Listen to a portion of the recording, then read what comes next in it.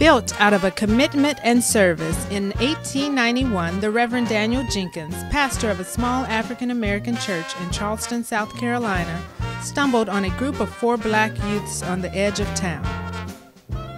Their plight had special meaning to Jenkins because he himself had been orphaned at a young age. He promised to rid the city of its roaming wild children. The city of Charleston allows Reverend Jenkins to use an abandoned warehouse next to the prison on the waterfront. With their agreement and a small stipend of $100, the Reverend Daniel Jenkins Orphanage was born. This film represents a new beginning for the 100-plus-year history and tradition of this proud institution. The Jenkins Institute for Children is paving the way into the 21st century by continuing to provide service to a new generation of the young people and the Charleston community it serves.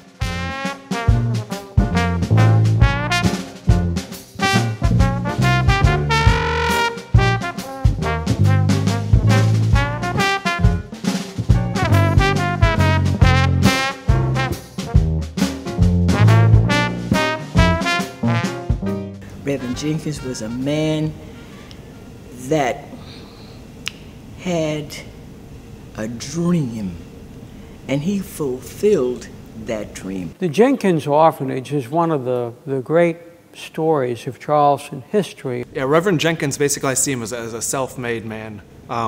He was born into slavery sometime in the 1860s, it's not exactly clear when, but sometime during the Civil War.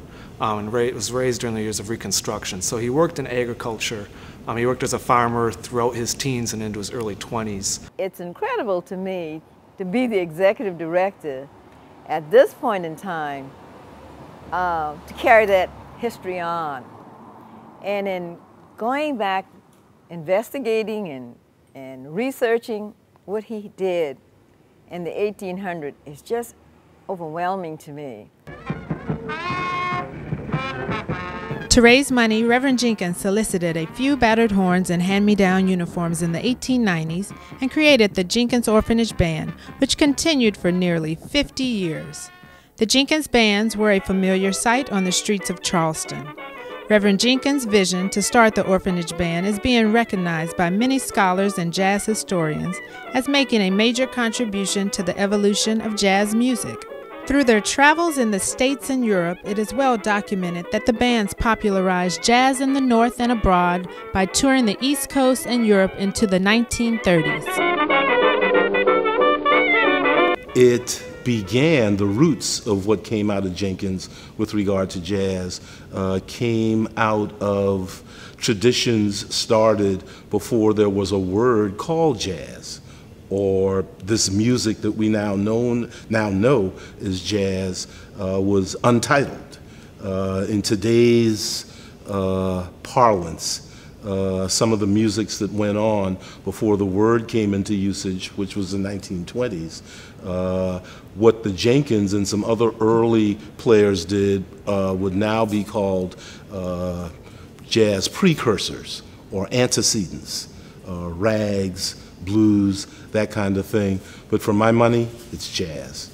Charleston is the cradle of jazz. The sounds and the tones and the beat and the rhythm, the musical conversation that goes on in jazz comes from the African American experience in the Low Country. Without any question. I think that the Jenkins Orphanage and the Jenkins Orphanage Band and Reverend Daniel Jenkins' story are very important for people to understand today because he is coming out of these difficult circumstances, but he's making it work, and he's giving better opportunities to the surrounding community, and eventually it becomes a much larger community that he is creating right here in Charleston. As I'm told, Count Basie Band had Freddie Green, who was an institution within itself. And Freddie came through that orphanage. There were many musicians that came through. Cat Anderson came through Charleston from the Orphanage Band. In Reverend Jenkins's genius, the teaching of music at Jenkins, which led to this proclivity for jazz music by some of these children. I think it could legitimately said that Jenkins contributed to the roots of what we now call jazz, and by extension, the roots of American culture. From its early beginnings, founded in 1891, the Jenkins Institute for Children, as it is now known, has played an integral part of the Charleston community, from its rise to prominence due to the sharp ability of Reverend Daniel Joseph Jenkins, who served as its president for 45 years. Through Reverend Jenkins' insight, determination, and support from the community, he concurrently balanced several enterprises. Alongside the orphanage, he also starts up a print shop and has one of the only black newspapers coming out of Charleston at that time, called the Charleston Messenger, which runs for 53 years. It's one of the longest run black newspapers in South Carolina. And it's a very popular newspaper that's read throughout the East Coast and reprinted in lots of newspapers, mostly black newspapers along the East Coast. And also alongside that print shop, he has a cobbler shop. So his children are working on shoes. They have a blacksmith shop. They're cutting wood out at the farms as well and selling lumber to people in the city or in the country. And he runs just a lot of different shops next to the orphanage.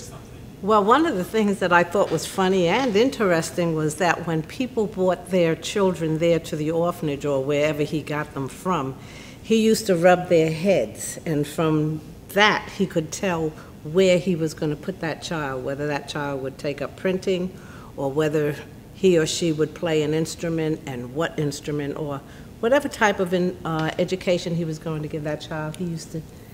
He would get the knowledge from the rubbing of the head. I don't know how. You know, when you hear Reverend Jenkins' story, you know, you hear the story of Father Divine and, you know, in Philadelphia, you know, the Honorable Elijah Muhammad in Chicago, you know, Daddy Grace somewhere else. You know, I mean, the same level of leadership. To raise the money, he had to motivate people. He was the Pied Piper. This man, over a century ago, right out of slavery, Reconstruction, dealing with Jim Crowism and segregation and all the other kinds of things that were against him, was able to have an institution that is going on continuously to this moment.